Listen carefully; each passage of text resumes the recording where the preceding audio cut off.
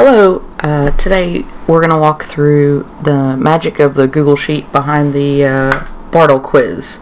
So the first thing I've done is I've taken the quiz, and you can see my info right there. And after all of the columns, we're going to be adding a few. We've got 4 here for the 4 player types. I've coded them in blue. Then 4 more for the player percentages. Then we've got 2 columns for dominant value and secondary value, and primary type and secondary type. And we'll get to these in a little bit. Okay, so for our first 4 columns, I've got some information here in Google Keep. So in cell AG for my achiever, I'm entering this formula, and it's basically searching for any cell with a star as the response. Okay, so I've got diplomat, and it's searching for across all my answers for the top hat. So I'm pasting that in there, and when I paste it, you can see that what my totals were. Okay, so for Explorer, we've got count FD2 through AE2 has a little astronaut, and for Provoker, same setup for the formula, searching for the skull. And I'm not a provoker, so mine should be 0. Very good.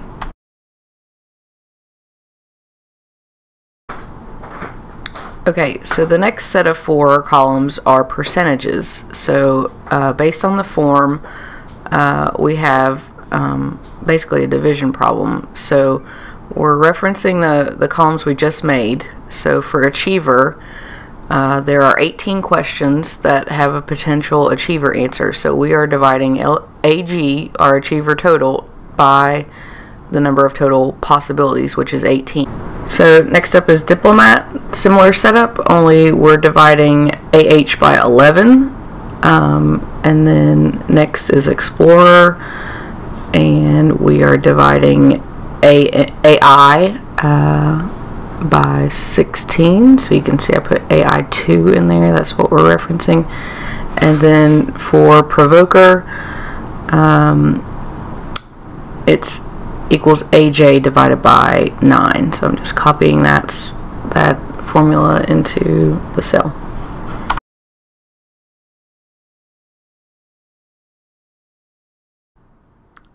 The next thing I'm doing is highlighting across all 4 columns, format number, and changing that to a percentage, so it looks a little cleaner. Okay, so now we've got totals and percentages, and now we are calculating the dominant value. So here's the formula for that, equals max for the range AK2 through AN2. And when we paste it in there, we should see which one is the largest. That is my diplomat.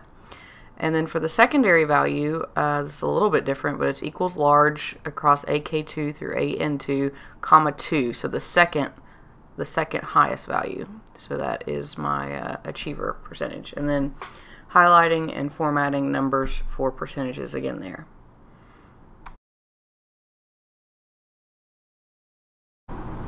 Okay, so now we are working on primary and secondary type in the cell. So we're pasting this nested if formula into AQ2, and basically it's searching, referencing AO2, which is my dominant value, to see which one is dominant. So fixing it here, referencing AK2, M2, AN2, and AL2, so the percentages. So it's basically saying if my dominant value matches one of those, put the matching player type out here. Similar formula for secondary type.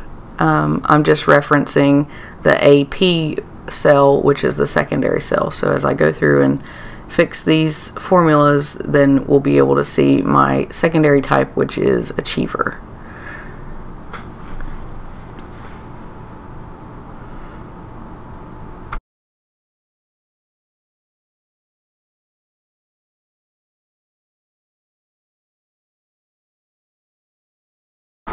Okay, the next thing we're going to do is add another sheet at the bottom of our workbook and name it Player Description.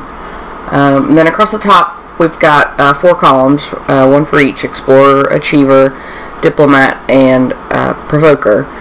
And Sean provided a blurb about each player, so what I'm doing here is pasting the blurb in the cell below the name. So if you don't already know, you can hit Command Enter and get a carriage return inside of a cell. So he's got a larger paragraph and then a smaller paragraph. So I already had these blurbs saved, so I'm just pasting them into the sheet.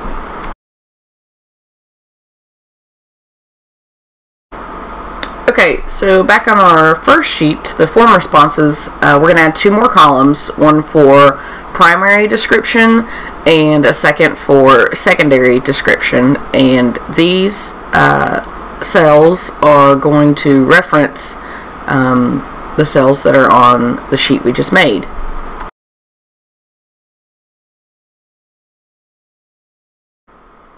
Okay, so here's the primary description. This is a nested if formula that's basically looking at column AQ, which is the primary type, and it basically says if AQ says Explorer, then display the corresponding information for Explorer. Okay. Then we do the very same thing in AT for the secondary description, which is referencing AR and the sheet on the second page for the descriptions. Alright, so here's a look at the formula. We're in secondary description. So if AR2 equals Explorer, then a comma and a reference A2. And the $ in the cell name are very important because we're going to use an add-on called CopyDown, which is going to copy down some formulas, but we want that reference to stay static, not change, so the $ will always reference the cell that we've added there. Alright, so now we're going to get started with our first add-on, and the first one we're going to use is CopyDown. And if you don't have CopyDown already added to your Google Sheets, you can get it from the Chrome store. It's free.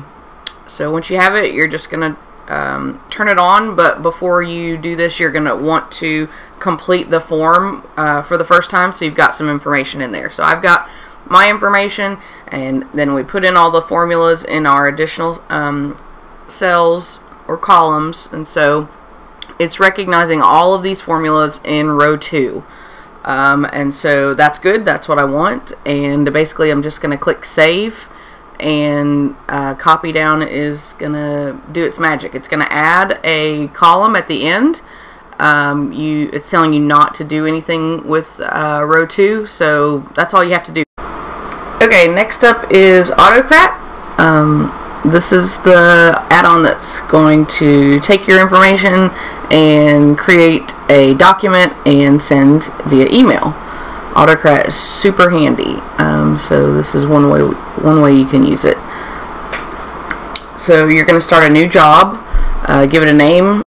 So the next part in Autocrat is going to ask you to link a drive template. And this is an example of one.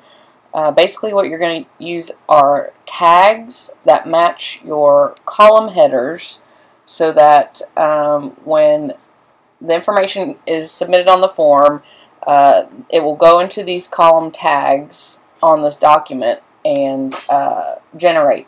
So we've got Achiever, Diplomat, Provoker, Explorer, and it's going to print the percentages there, and then primary player type, and it'll list the name, and secondary player type, and it'll list the name, and then in the boxes down below, it's going to give the blurbs that are on the player description sheet in the workbook.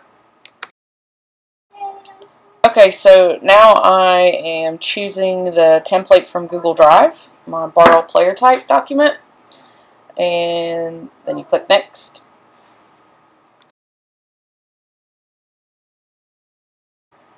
The next thing you need to do is to make sure your tags line up with your column headers, and they typically do, but you just want to scroll through and make sure they all match up so that your form will be generated correctly. And then Next. Give it a file name, and you can use tags here. So we used a name column on the form named first name, so 2 sideways carets and first name with a space, and then whatever you'd like to call it. I think I did player type. And then a Google document. Then you'll need to make a folder. So we're going to go out to Google Drive and make a folder for all of the generated documents to be stored. So we'll give it a name like Bartle test results, and then go back to Autocrat and select the folder we just made so that we can get them linked up. There we go.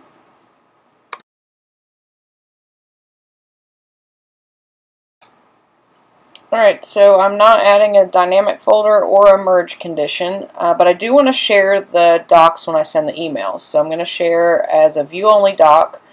And then in the email template, I'm going to use the tag email address. So it's going to be sending to the email address of the form completer. And then if anybody wants to reply, for this one I'm putting my email address so I can get replies.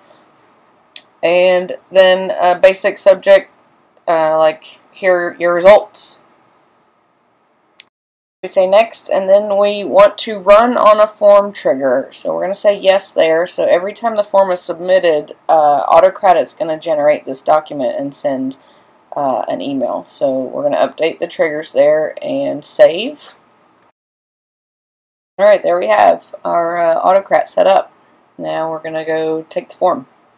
So here I am finishing up the quiz and submitting. So I'm going to go over to the sheet, and you can see my information is there, and CopyDown has copied down my formulas.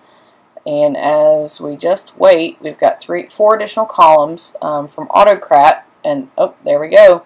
So the original form that I submitted first a couple hours ago, and the one I just recently submitted, and I can click on the document and I can see my percentages and my blurbs, and it's beautiful and it's magical, and I hope you guys can use this and reach out if you need some help. But thanks for watching.